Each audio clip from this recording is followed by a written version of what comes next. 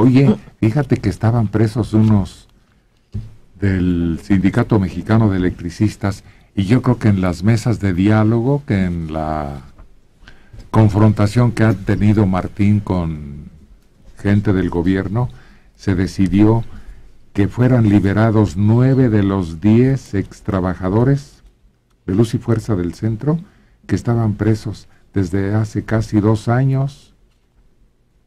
Había acusación, ¿no?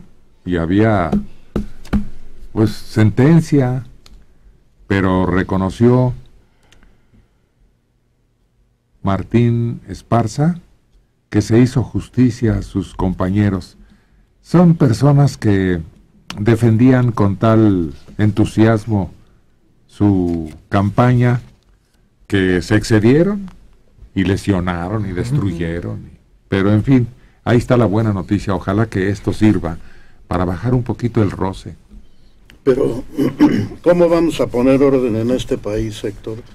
Si la gente comete delitos a la vista pública, abiertamente, se hacen mesas de diálogo y los dejan libres.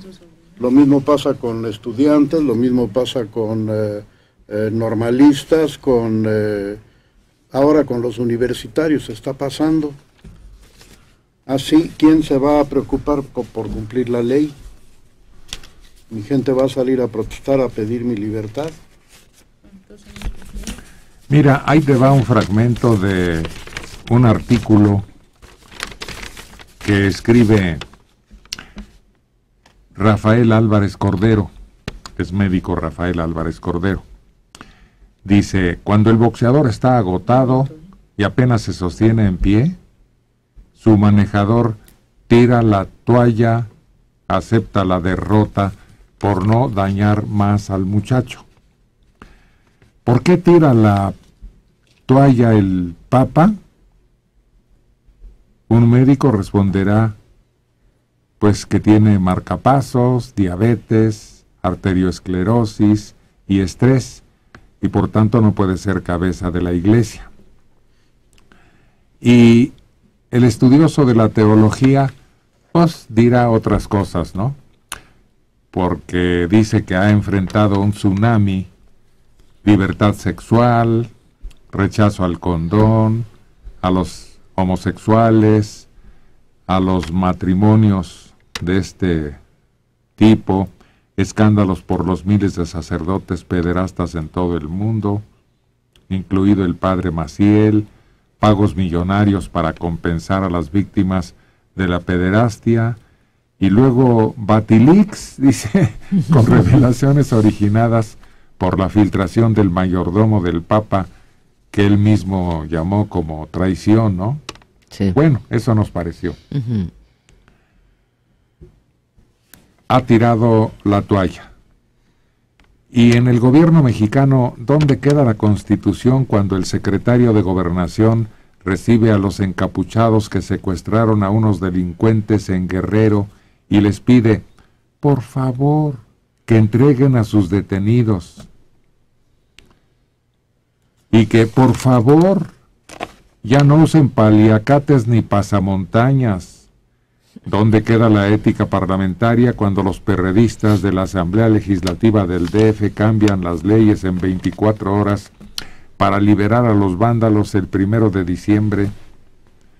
¿Dónde quedaron las normas cuando el inicuo presidente municipal de Acapulco ofende al mundo entero?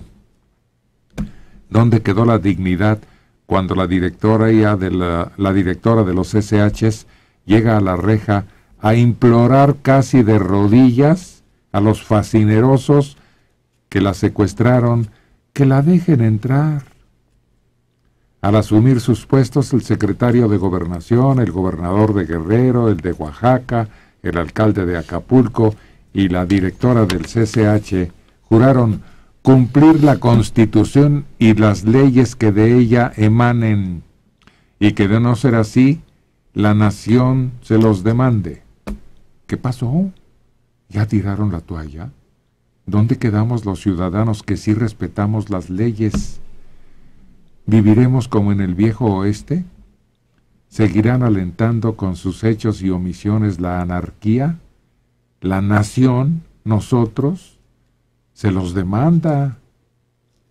El Papa tiró la toalla y renunció. ¿Y ustedes? Deja la pregunta en el aire Rafael Álvarez Cordero. Bueno. Interesante porque se refiere exactamente a lo que estás diciendo. Pues eso. Carlos. Están desordenando más al país. No es que no para ahí. Yo voy a pasar a un asunto chabacano.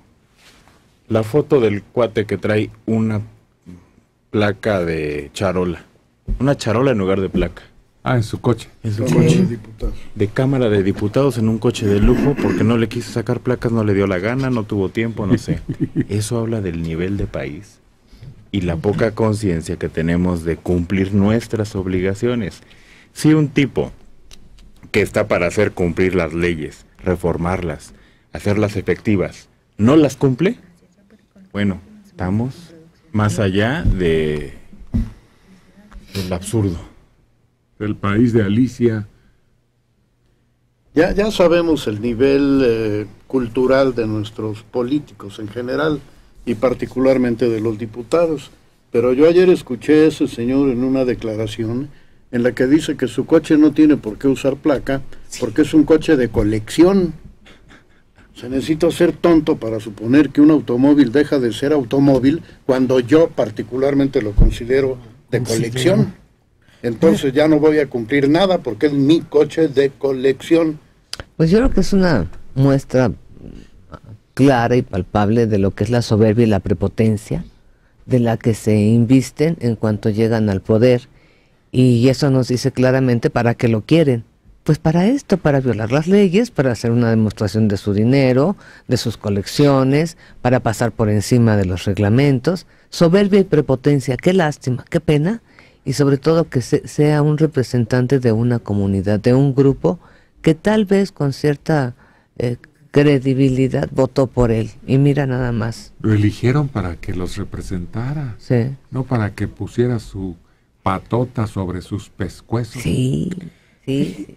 Héctor, y si a todos estos diputados, algún sector de la población los elegimos, no los podemos deselegir y por cosas como esta, pues porque además... Eso fue lo que se vio en la última revisión, ¿no? En la reforma política. No, pero en la reforma política no es se llegó a eso. De lo de la reelección, que si habían sido buenos, reelegirlos y si habían sido malos, también eliminarlos. Ya quítense. Gracias. Sí, no pueden. Hasta afuera. No hay manera de aplicar la ley a quienes se juzgan a sí mismos. El único que podría reclamarle a este diputado son los propios diputados. Está totalmente fuera de del ámbito. Pero acuérdense que hay, ¿cómo se llama esa frase? De que poder quitar al presidente, al gobernador. ¿Inmunidad? No, era dirimir. No, que levantarle como un juicio. Lo que le hicieron a como desafuero. Quisieron hacer a Chávez y lo que Schwarzenegger le hizo a su antecesor. Es el juicio de remoción. Ese juicio. Ese no existe. Se puede, pero no lo han aplicado a la ley, no lo han incluido, vamos. No es válido, porque tienen el fuero que los protege. No, eso aparte. Eso aparte, pero debía haber sido incluido, así como hicieron el cambio de candidatos libres, no apoyados por un partido político. ¿Cómo se llama, hombre? La frase es muy clara. Se supone que en el... ¿De dónde llama? Que en las nuevas leyes que están proponiendo se suprime la inmunidad y es el desafuero inmediato cuando cometan un delito flagrante. Revocación del mandato. Ese Mario Mendez. Sí. Revocación de mandato. No se incluyó, pero es necesario, porque en este momento, si existiera, el primero en salir como tapón de sidra sería el alcalde de Acapulco. Gracias, Pero entonces vemos que no es una cuestión cultural ni de dinero. O sea, el policía que no cumple la ley cuando está para ejercerla, no es que gane poquito, no es que tuvo una mala educación, es que en todos los niveles se repite eso porque no hay efectividad de la ley. Como dices, no hay un cumplimiento cabal. En el ámbito policíaco eso se llama salpique, lo conocen así ellos, y es el salpicar hacia arriba. Había, cuando usaban los pequeños jeeps, los jefes de sector, los jeeps pasaban por cada esquina e iban recogiendo el salpique, y luego lo llevaban a una comandancia, lo concentraban, y luego lo llevaban a las cuac. Oye, tenemos personajes de leyenda. Qué mil y una noches ni qué nada. ¿Se acuerdan cuando el negro Durazo mandaba a sus secuaces con un portafolios a recibir de los principales negocios de esta ciudad centenarios de oro? Tenían su cuota en centenarios de oro. Sí. O dólares recibía, solamente así recibía sus y consta de alguien que lo vio en su oficina, que me platicó que se cayó el portafolio, que pesaba horrores, que traía puros centenarios. Una anécdota curiosa del tiempo de Durazo. Un amigo que se estacionaba en el estacionamiento de los periodistas y tenía un cochecito muy maltratado, muy feo. Él quería cambiar coche.